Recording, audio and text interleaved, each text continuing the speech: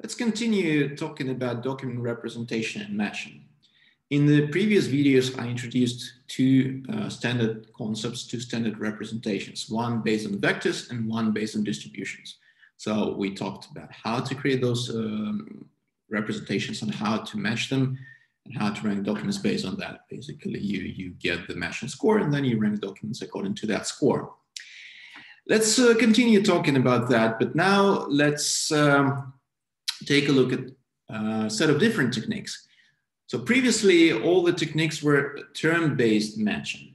So we, as I said before, we need an exact match of a term in a query and of a term in a document. And even if a query has run in and the document has run, the match will not happen.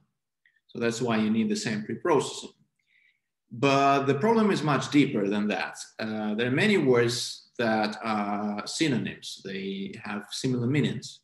So a query may have one word, while the document may have another word, car and vehicle.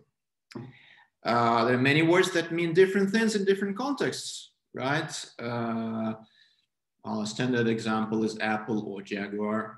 And of course, the meaning of a word apple in a query may not match with the meaning of the word apple in a document. So in that case, we really want to try to extract semantics of queries and semantics of documents and match based on semantics. Well, that's not entirely possible yet, unfortunately. So there's some approaches and some models that do that. And they still use the same ideas about representing documents as vectors or as distributions. And we start with topic modeling, where documents are represented as distributions. Then we talk about latent semantic indexing on analysis, LSI or LSA, which is based on vector representations, and neural models also use vector representations. So topic modeling. Let's talk about unigram language models again. We talked about them in one of the previous videos. Now here, note that there is no document, just words.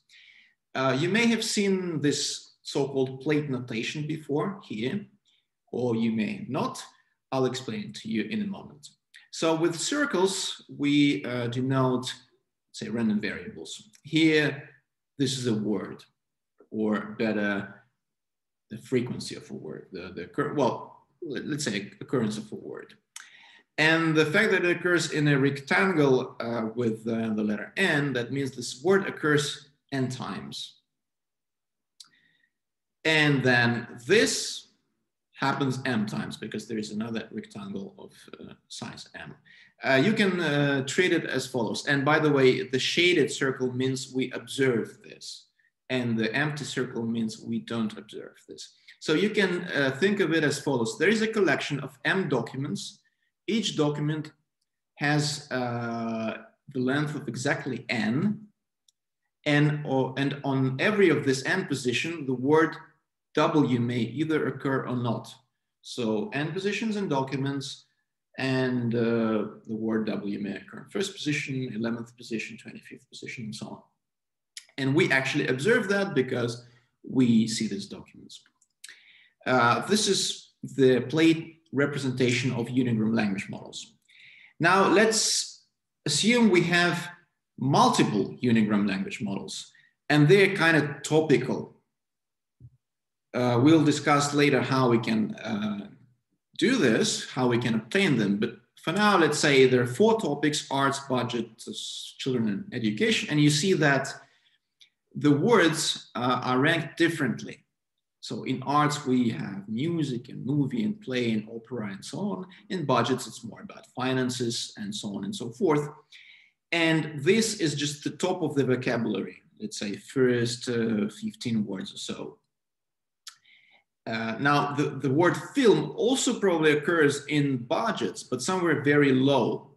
So these are 4 language models that have the whole vocabulary in them, but the word like Haiti occurs in education, but again, in the language model for children, it may occur way lower. So we have 4 unigrams. And now we want to represent a word as a mixture of these 4 unigrams. So almost the same picture as before. We have a word n times, and that old picture happens n times. But we add one unobserved hidden variable, z, which is also a multinomial distribution. That means that whenever, for every document out of m documents, we pick a topic. Yeah, as I said, there are no documents. Okay, maybe let's not talk about documents now. So m times we pick a topic, and then from that topic we sample n times. So let's say first time we pick a topic children's, and we and we sample n times words from the topic children. And by the way, it doesn't mean that we only sample these document words. We may also sample words like best and music and education and federal, just with a few lower probability. And then let's say second time we do this process, we pick a topic, budgets, and then we sample from budgets and so on and so forth.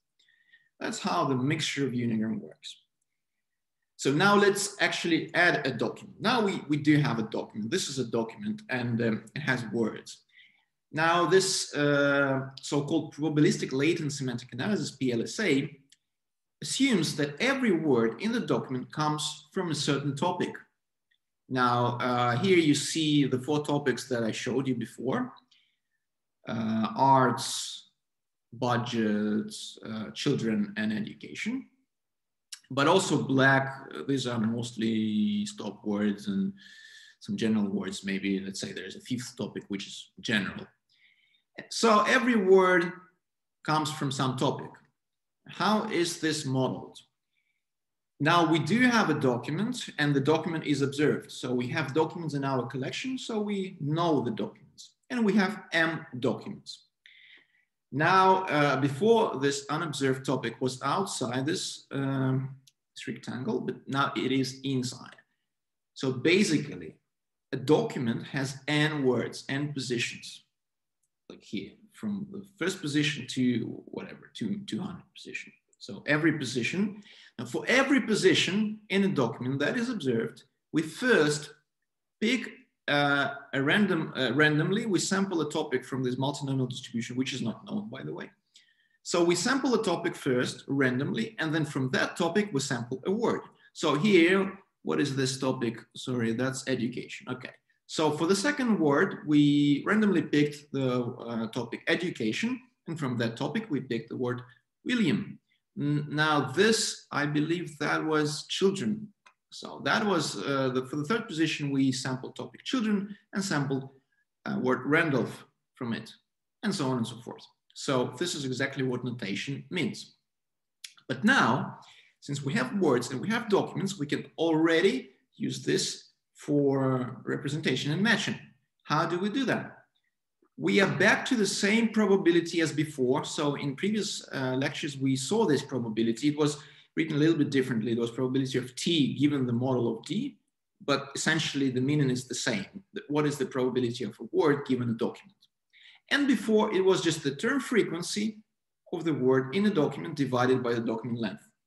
You remember that when we talked about language models.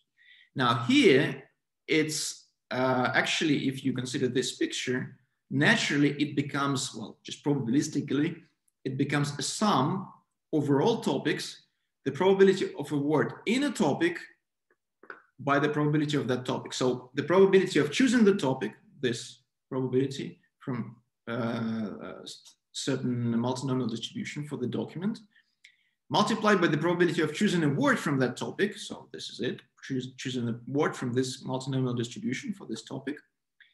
And that's the distribution, well, the probability of a word in a document.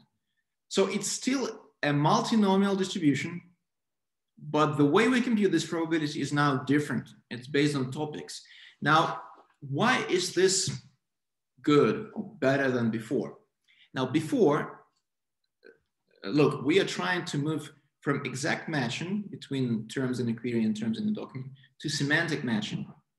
So before, if a term, if a query term occurred in a document, we did TF of that term divided by document length, and that would be the probability. The higher the TF is, the better. If the term doesn't occur in a document is 0, we use smoothing for that. Now, we want semantic matching, which means even if the query term doesn't occur in a document, but the document is in general about the topic of the query, we still want this document to be ranked high. And that's exactly what's written here. We basically check where this word, query word, in each topic and how important, so how important a word is in a topic and how important that topic is in a document. So if we have a word, and let's get back maybe to this example here. So we have the query word children, let's say, or better, the query is families, family, doesn't matter. The query is family. And the document only contains the word children and child. It doesn't contain the word family. According to term-based retrieval, there will be no match. According to the topics, it will go over topics, it will take the family, and we'll see that the family is actually important for the topic children. So basically, if we go here, we will see that the word family is important for topic children, because we've just saw it here, sorry.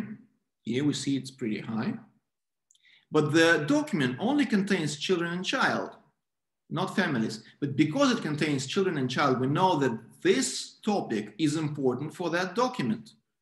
So this probability is also high because the topic children is important for document as it contains children and child. The word family important for topic, so the document gets high score. That's the whole intuition. So we capture the semantics, but of course it's, now I assume that these very high quality topics are available. In reality, they are not. I will say about that a few words later. But the idea is this. If those high quality topics are available with the Unigram language models for each of the topics, then we can do this and then we have a much better semantic based ranking. Now, actually the most widely used approach is called Latent Dirichlet allocation, or LDA. You've probably even seen it in, maybe in NLP, you could see it. Now, the picture is pretty much the same as we've seen for PLSA. So we have the document, then from the document, for every word we sample a topic, and from a topic we sample a word. But what's different now, we add priors. We add priors on the documents, and we add priors on the words. So basically, we pick a document as a multinomial distribution, which is picked from a Dirichlet prior. Then topics are topics are according to a multinomial distribution picked from the Dirichlet beta. So this is a multinomial distribution. This is a multinomial distribution. This is of size M. This is of size K. These are priors, which are Dirichlet, obviously.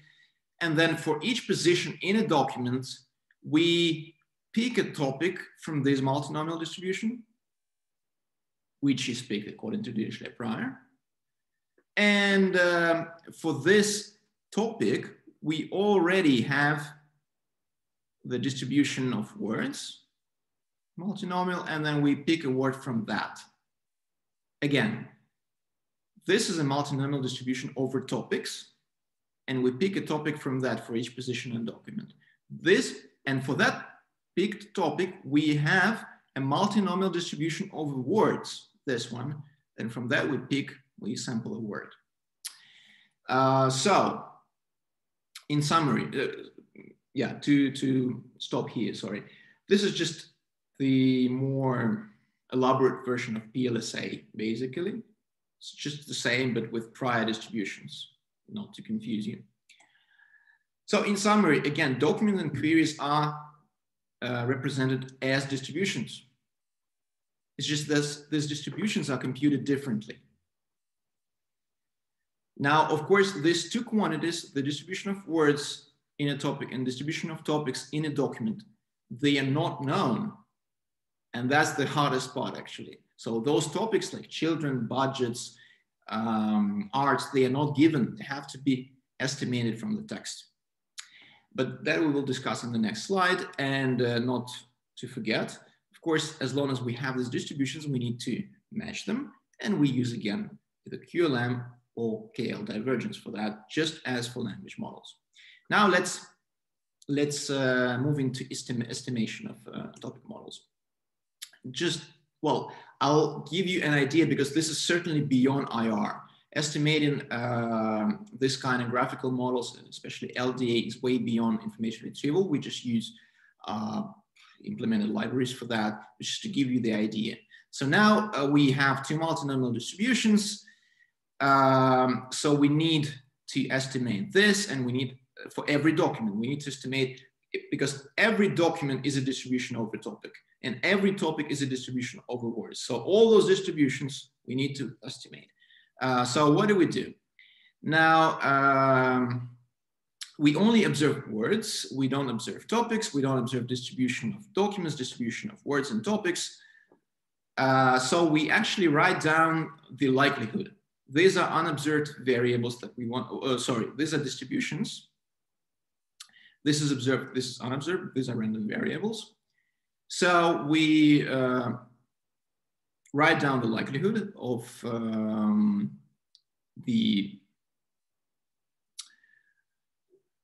of our variables, that should probably be W, sorry, given the parameters, and we need to estimate parameters. So Bayesian estimation, basically. And we use expectation maximization, so an iterative process where the first step is an E step where we take the expected value of the likelihood, or basically of the log likelihood. So we go back, this is the likelihood, and we take a log and we take the expected value. And this is a function. This is not really an expected value. This is not a value, it's a function. It's Q.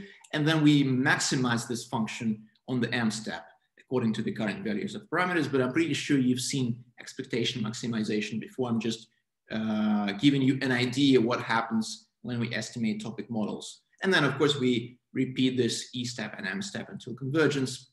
So the most difficult part is actually writing down the likelihood and then finding the argmax. Probably you just do the derivative of that. So that's how you estimate, and as long as you estimate it, all that, you can apply LDA for ranking using probability distributions.